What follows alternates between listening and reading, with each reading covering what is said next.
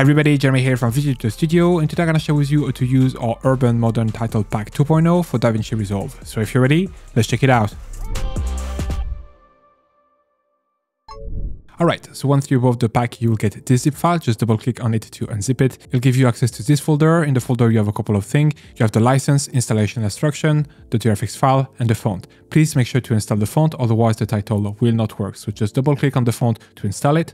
Then you can just double click on the graphics file and it will prompt open a window that asks you if you want to install. Just click install. Once you're in Davinci Resolve, you can find your title in the effect library by going over to title. It'll be in Davinci Studio. You can just scroll down to the bottom and it will be right there. Or you can simply just go to title and then here search Urban, and the first version of the pack and the second version should show up. If you want to try out a title from the pack for yourself, you can download a sample with the link in the description below. Alright, right now let's get started and use the first title, Urban Modern Title number 1, and drag it above some footage. If I play it, as you can see, it's playing fairly smoothly on my computer, but depending on your spec, you might need to just go over to playback and then here reduce the timeline proxy resolution to either half or quarter.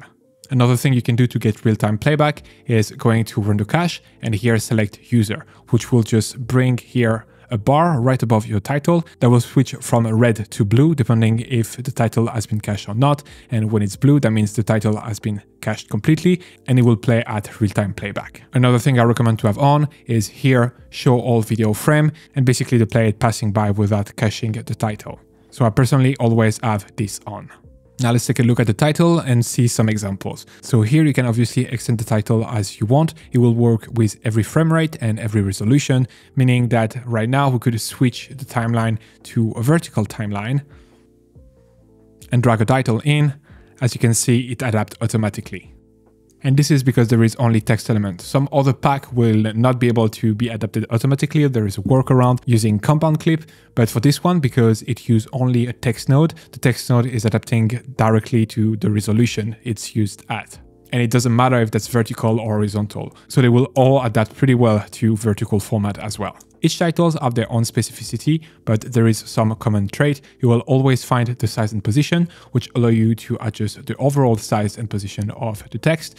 Then you have the text parameter, which allow you to change the actual text, to change the font, the size, tracking, etc. And then you will have the shadow control, which is a drop shadow behind your text, the glow, the perspective, which adjusts the X, the Y, and the Z axis. You can double click on any parameter to reset it to default. And then finally, you always have the background, which helps you create more separation between your footage and your title right there. You can increase the opacity, you can play around with the soft edge, you can create a vignette by here, for example, adjusting the width, the height, and inverting, increasing the radius and increasing the soft edge. So this element can help you create a different look. They will also all share some animation features. For example, here you can adjust the animation length. Right now for this title, by default, it's 2 seconds, but we could try to reduce that to 1 second, for example. So now basically instead of being 2 seconds, it will be 1 second when we play it. You can choose anywhere from 0.5, so half a second, up to 5 seconds.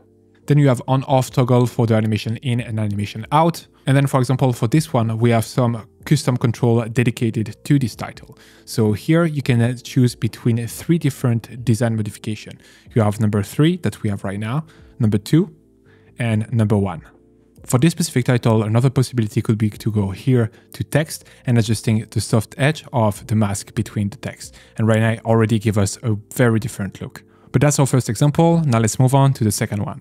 For the second example, we're going to use Urban Modern Title number 19. We're going to drag it over our clip right here. So as you can see, these share a lot of common similarity with the past title. We have the size and position, we have the back text, the front text, the shadow, the glow, the perspective, and the background, as well as the on-off animation and the animation length parameter. But this one has been created using follower animation. You have left to right, right to left, inside out, outside in, random but 1 by 1, completely random, and manual curve. So this already can help you create a different look. Right now we are left to right, but we could choose to have inside out, which is a completely different animation in its own right.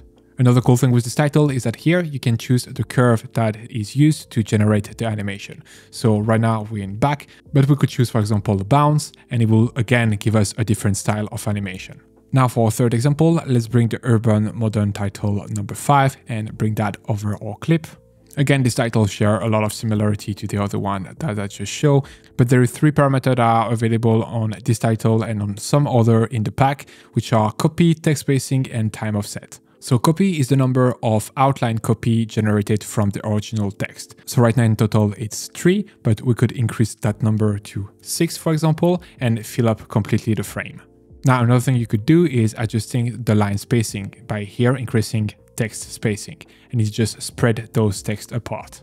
And then finally we have the time offset, which is the offset animation between each of those words. So right now we are at -5, but we could completely remove that time offset and have all the words appearing at the same time. But right now I'm just gonna leave the time offset as default. I'm just gonna reduce maybe a bit the text spacing, and then here to just match what we have in the background, I'm gonna just bring some glow. So I'm gonna select glow and increase the gain. Then here again, to help us create some separation between the text and the footage, we're gonna go to background, and then I'm gonna increase the opacity to bring that layer between our footage and our text. And here is our third example. I hope this video was helpful and that you learned how to use the back. Let me know in a comment if you have any question. Thank you very much for watching, and see you in the next one. Bye! Speed up your workflow and create better videos using the pack available on our website, including titles, transition, and templates built only for Davinci Resolve. Get started today by downloading our free starter pack that contains over 150 elements. Link in the description below or at videoeditorstudio.com.